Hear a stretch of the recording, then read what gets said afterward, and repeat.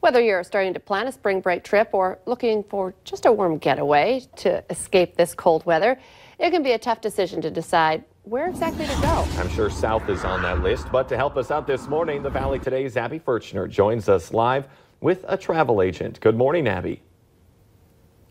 Well, good morning, guys. Whether it's spring break or you're just looking to escape this cold weather for a while, you're probably starting to plan that 2019 trip. And I'm here with Sandy Anders with Bursch Travel. And what are some of the hottest destinations we're seeing for 2019 where people are wanting to go to?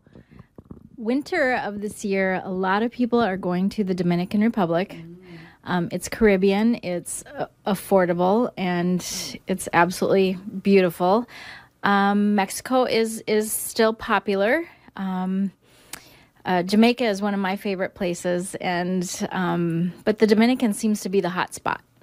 Absolutely. And you were telling me that you've been to Costa Rica quite a few times. Is that still at the top of the list for 2019? I have planned quite a few Costa Rica trips. It depends on what you want out of Costa Rica. There's the jungle area and there's the beach area, and it's absolutely amazing. And so why are these destinations so popular? What can you do there? It's so different. You can zip line through the jungle in Costa Rica. You can sit in sprinkling rain in a hot spring and just enjoy life. Travel really improves your health because you're meeting new people.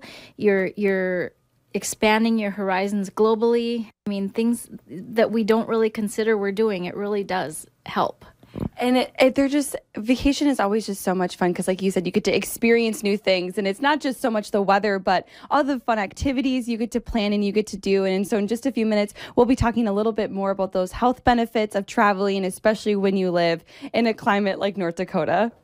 All right, good stuff. We'll check in with you again soon. Thank you, Abby. Still ahead on the